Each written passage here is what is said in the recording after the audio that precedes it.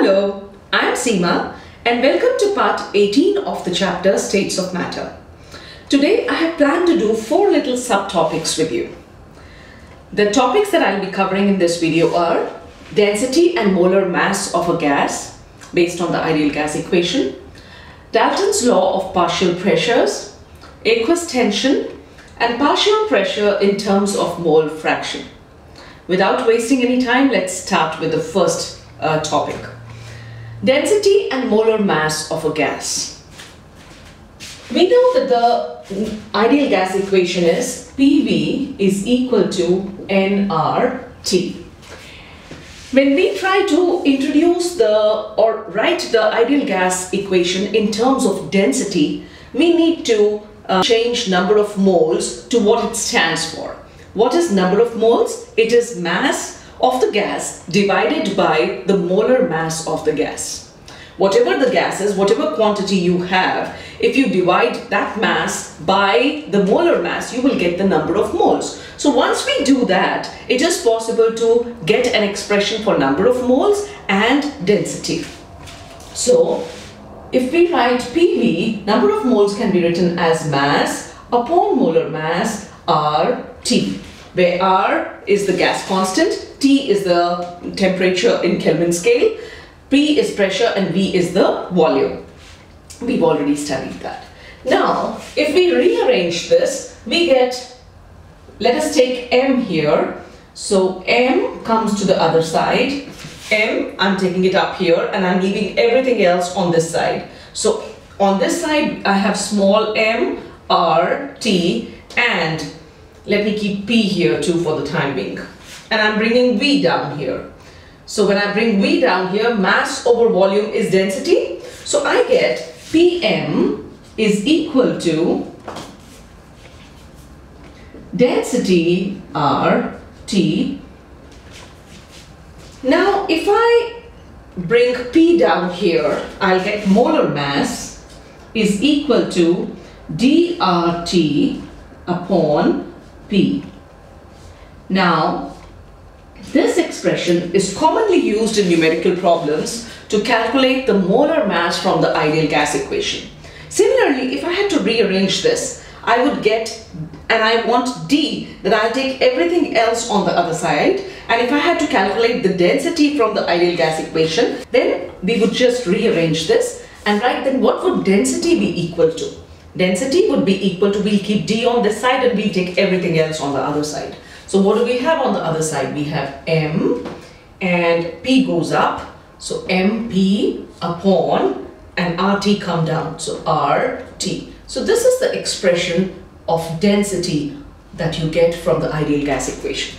So using the ideal gas equation, if you have to calculate the number of the molar mass, you use this equation, and if you have to find out the density, you use this equation. That was point 1. We now come to the second point that I wish to discuss, and that is Dalton's law of partial pressures. John Dalton in 1801 said that the total pressure exerted by a mixture of non-reactive gases is equal to the sum of the partial pressures of each gas. Now, what does this mean? If you have, let us say, a mixture of 2 gases in a gas jar, and these 2 gases do not react with each other to form a product, then they would behave as if they were individual gases in a jar. Whatever pressure gas A would have exerted, it still exerts the same pressure, and when you add gas B to it, gas B exerts its own pressure, and the total pressure is a sum of these 2 pressures. Let's take an example. We have, let us say, we are creating music. A recording of a song is going on. So what do we have? We have different instruments. The different instruments are playing their own, like you have a guitar, you have a pianist, you have a violinist, you have a drummer, you have a singer. Each one is playing his own instrument. But all of them get together and then it results in the formation of that song. All of them put together. So the song has how many sounds? Is it Is any sound subduing the other sound? Is any sound dominating the other sound? Whatever sound each instrument has, it keeps on playing its own sound and it contributes, it has its own contribution, and it is not affected by the other sounds. So it is somewhat like that. These different sounds are different. They do not mix. They do not produce the same sound. They do not react with each other. So it is like when you have different gases which do not react with each other, each one is producing its own pressure. Each one is exerting its own pressure. Therefore, the sum total would be the pressure of the individual gases. Right? It would be the sum of the individual gases. So let us say that you have the pressure P total would be equal to the partial pressures of different gases. Let us say we had gas 1 has pressure P1, the partial pressure of gas 2 is P2, the partial pressure of gas 3 is P3, and so on. So the P total would be the sum of the partial pressures of all the gases that are present in that jar. Now, why is this important? Why should we know this?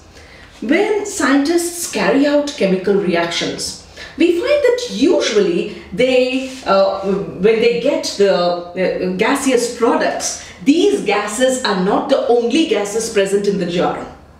Let us say that there is a reaction which is going on in water, because most of the reactions, they take place in aqueous medium. So you have a gas jar which is inverted, and the reaction is taking place inside the liquid. And when the reaction takes place, gas is produced, and this gas, let us say, is collected in this gas jar.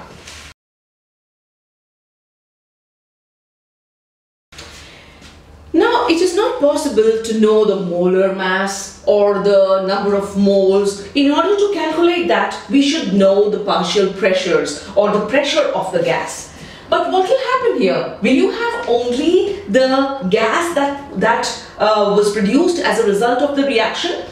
And since the medium was aqueous, you would have some water vapor in the jar too. Because at every temperature, when you take water, some of the molecules of water would have enough energy to escape in the form of water vapor from the surface of the liquid. So these molecules of water vapor would also be present in the gas jar.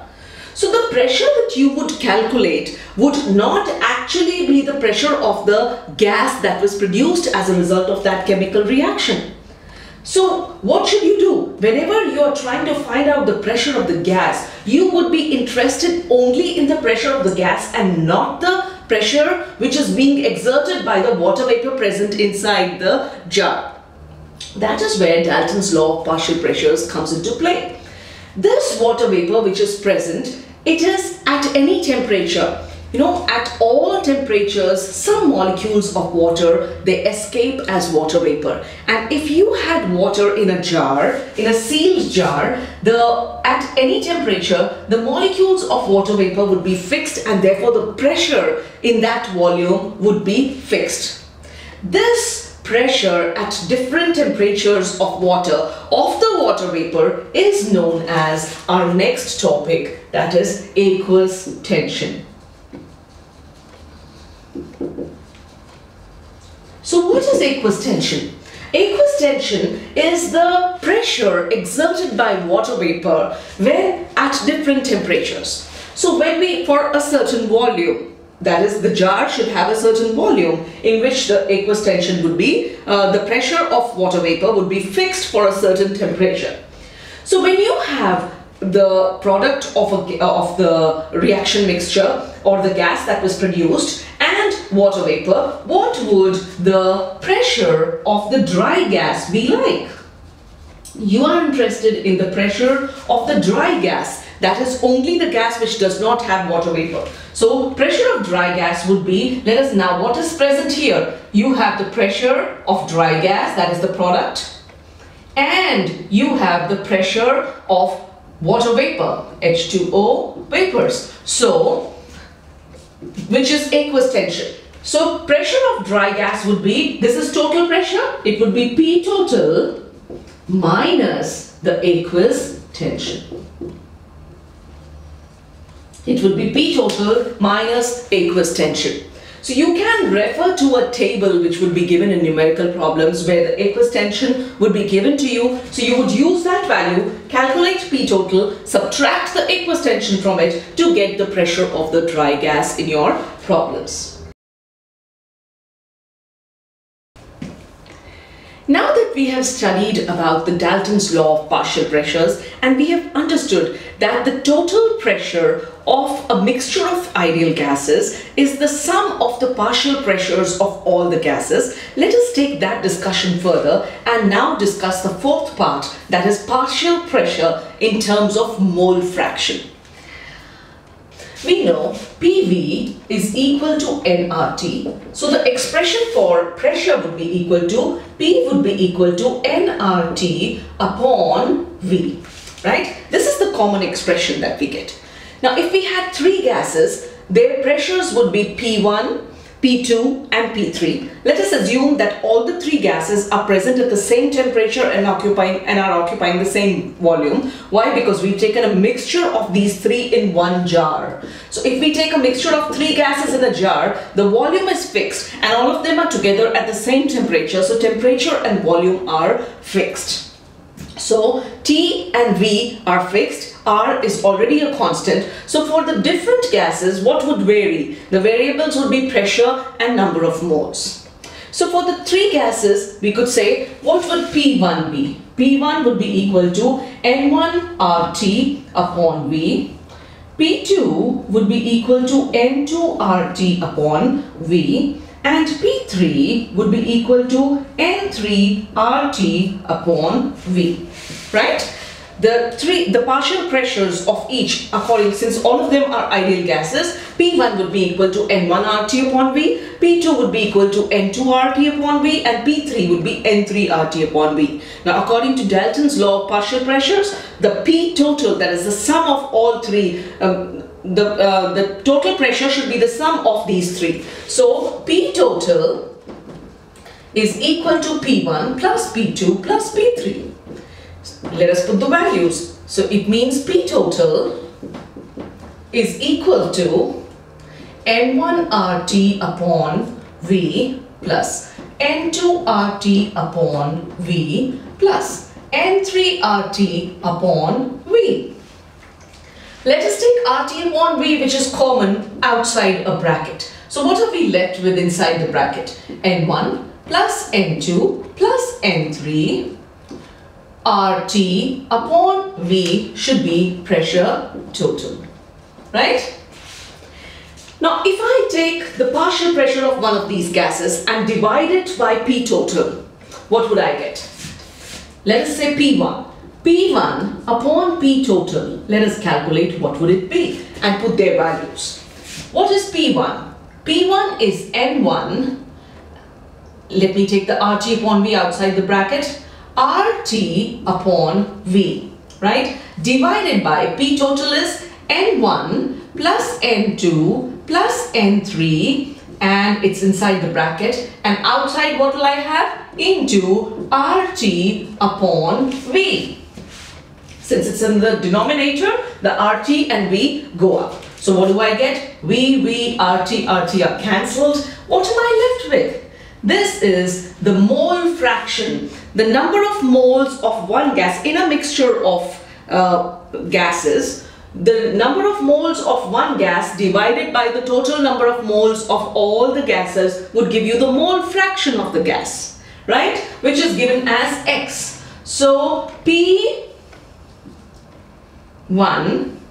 upon P total would be equal to X1, mole fraction of gas 1. Or we could say that P1 is actually equal to X1 into P total. The partial pressure is of a gas is the mole fraction into the total pressure. And similarly, for the other two gases, you could derive the same. P2 would be equal to mole fraction of 2 into P total. And P3 similarly would be equal to X3 into P total. Right? So this is how you can find out in terms of mole fraction, how can you explain the partial pressure, or how can you calculate partial pressure of a gas? Well, so with this we finish the theory part of this. In the next video I'm going to solve a few numericals based on these concepts that I've covered now. And if you found the video helpful, please give it a thumbs up. I'd appreciate that. Subscribe to my channel, recommend the channel to your friends, and please keep returning for more videos in chemistry. Thank you for watching, and bye-bye for now.